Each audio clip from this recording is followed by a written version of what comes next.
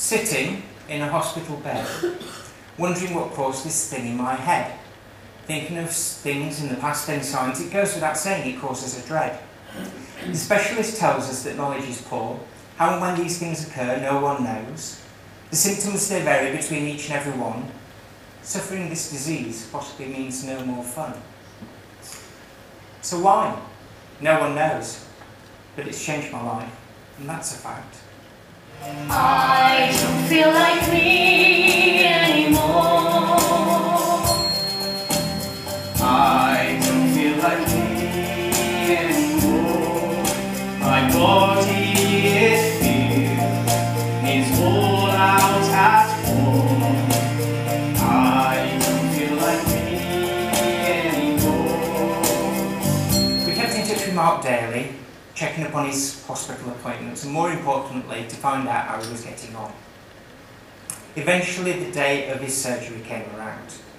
We watched the clock, seconds seeming like hours, and then finally got news that he was out of surgery and doctors had said it had gone well, and the next couple of weeks would tell us more.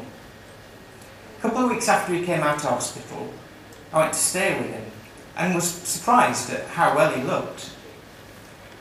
So then came the dark days, his slow recovery involving chemo and radiotherapy, each one noted on calendar so we could check on his progress.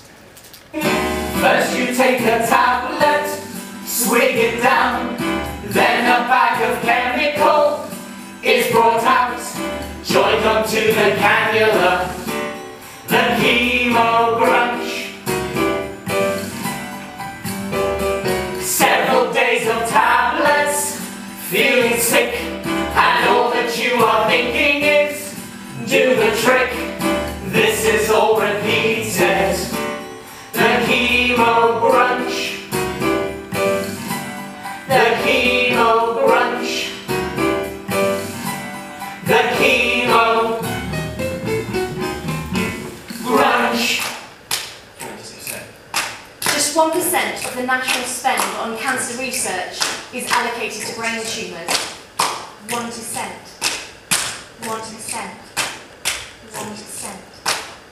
1%. Brain tumours kill more children than leukemia or any other type of cancer. 1%. 1%. Kill. 1%. Kill. 1%. Kill. So, how does this all end? Some of you may say, him, upstairs, he knows. But then again, some of you may not choose to believe in him upstairs. And that's fine. I'm not really sure what I believe. And to be honest, I'm not sure I care. Along this journey, I've taken the same approach. I don't try and guess what I'm going to be told at my next consultation. I don't try and guess my results. I try not to have sleepless nights praying for good results. People have prayed for me, and I'm grateful for that. And maybe it has made a difference. Maybe all of this was supposed to be so much worse, and their prayers have reduced the severity. Who knows? I don't. But if they have, then I'm grateful. It's up high or down low, no tumor will defeat me until I'm ready to go. But life goes on for some, and life goes on for me. Yes, life is one adventure for each and every one you see. Because music fills a passion, and words can set me free to live one happy existence as life has changed for me. But life goes on for some, and life goes on for me. Yes, life is one adventure for each and every one you see. But this music fills a passion, and words can set me free to live one happy existence as life has changed for me. To live one happy existence and what is right.